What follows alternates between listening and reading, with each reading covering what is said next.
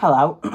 On my previous video a few hours ago, I did an unboxing of a FunKey S that I ordered back in April and came today. Well, I'm back a few hours later because over these past few hours, I was adding to the system all my favourite games that I wanted to play. Well, some that I've played in real life and some that I've played on emulators back when I had a Windows XP. And also, I did say I was going to change the colour button scheme, and I've done so. But first, here's the case I ordered for it. It's one of those AirPod cases. And of course, I did install a firmware update which fixes a few bugs with certain games.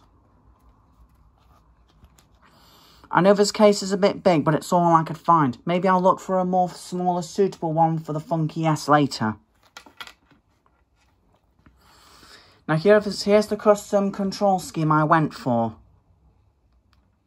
I went for the Super Nintendo, the SNES, or some people call it the SNES. There's only like 0.5% power because I played a bit earlier. My only gripe about this is that the battery doesn't really last too long, but that's to be expected from something this tiny. And the fact that the battery is almost bigger than this whole control pad here. And of course, this is one of the themes you can download from the official FunKey Wiki. Obviously, I'm going to make my own, but I just thought I'd have a look at what other people have made so it gives me more of an idea.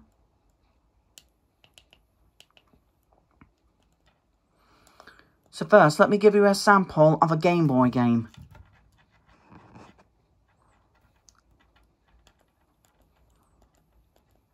Let's try everyone's favourite, Super Mario Land.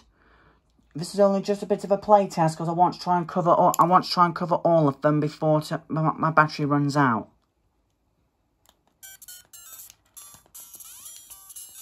My sister used to play this.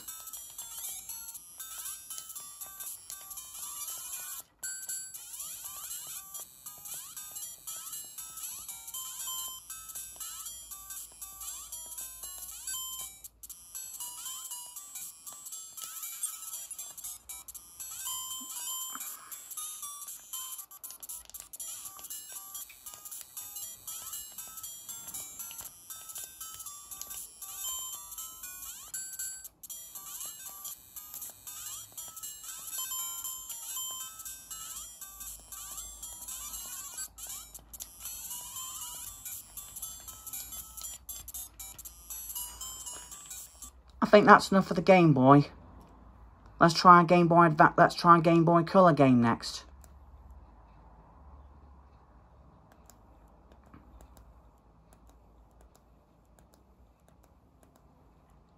This one, Wario Land 2.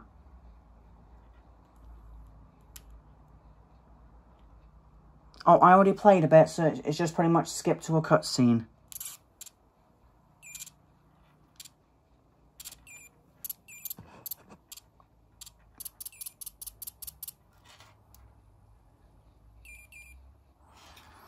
Once again, I apologise for the blurry quality.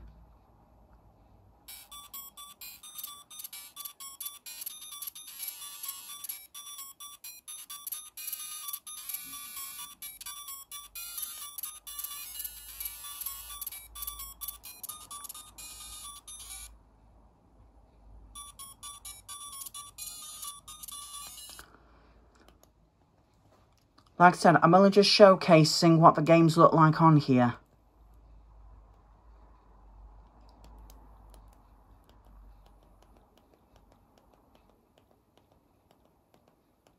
Now here's one of the first Game Boy Advance games I used to play, Ed, Edd n Eddy Jawbreakers.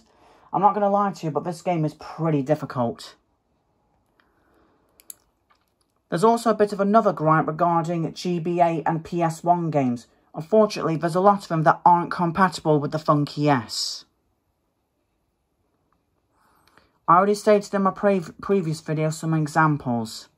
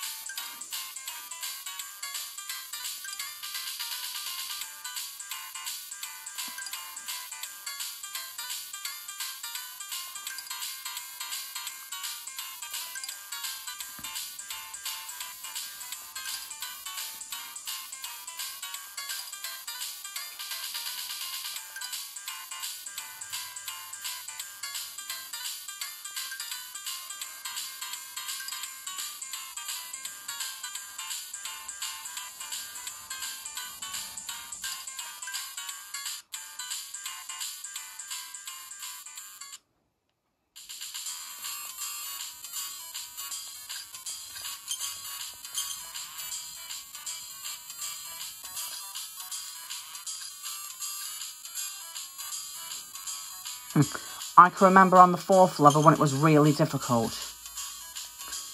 There was like this precise jump, and if you get it wrong, you pretty much just waste like half the level trying to get up there.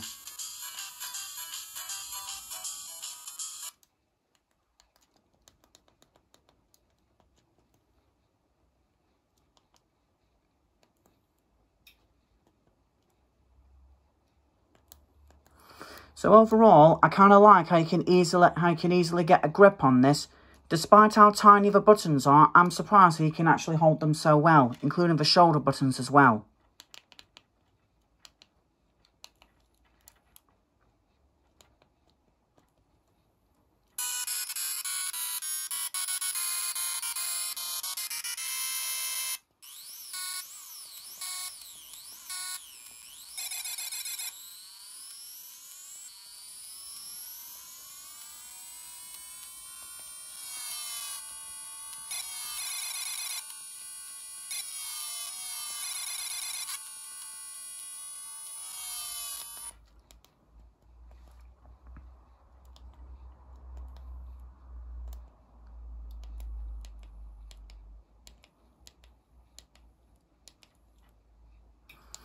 Like I said, so far I'm not scrolling through a lot, but as you can tell, the battery drains pretty quickly.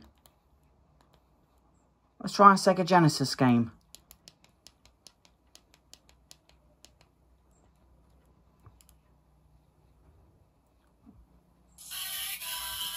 Why not? It is Sonic's 30th anniversary after all this year.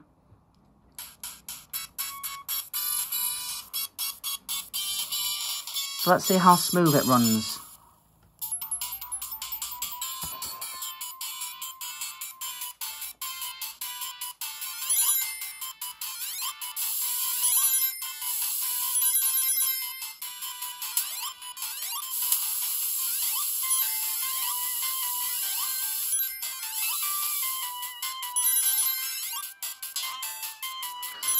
So as you can tell, normal games on this around the 90s work pretty well.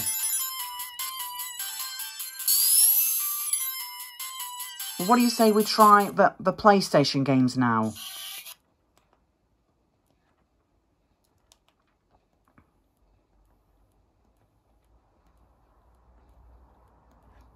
There we go.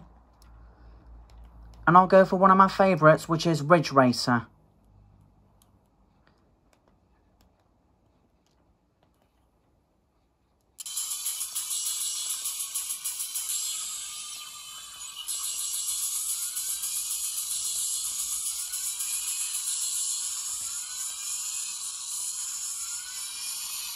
The best thing about this game is you can actually resume where you left off. So if you quit the game, you can just jump straight back into where you were.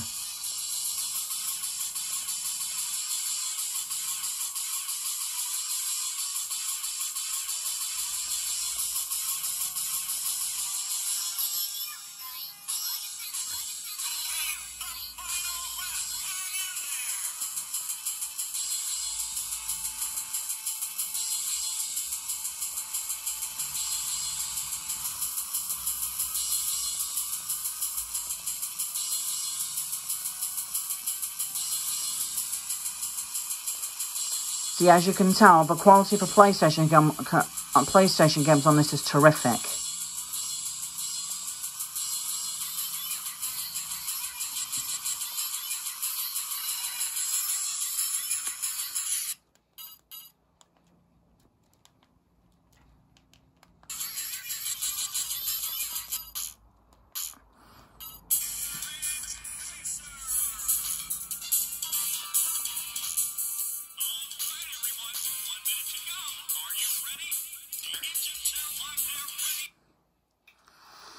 As far as I can remember, Ridge Racer was literally the first ever PlayStation game. It's just a shame that there's no Ridge Racer sequel for PS5. But yeah, this was my review video of the FunKey S and how all the games play.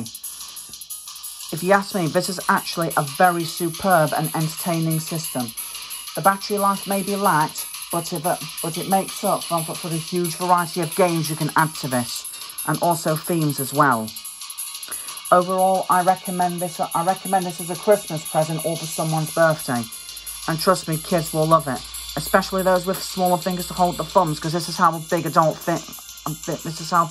thumbs are.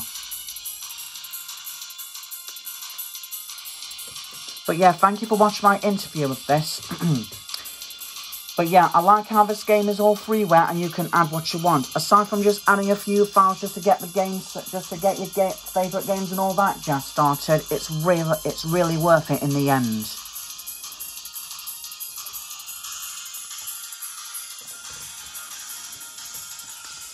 Thank you for watching, and hopefully in my next video it will be the Horizon Chase Turbo expansion pack. I'm pretty sure this thing's going to run out of juice soon, so I'll end it right here. Bye.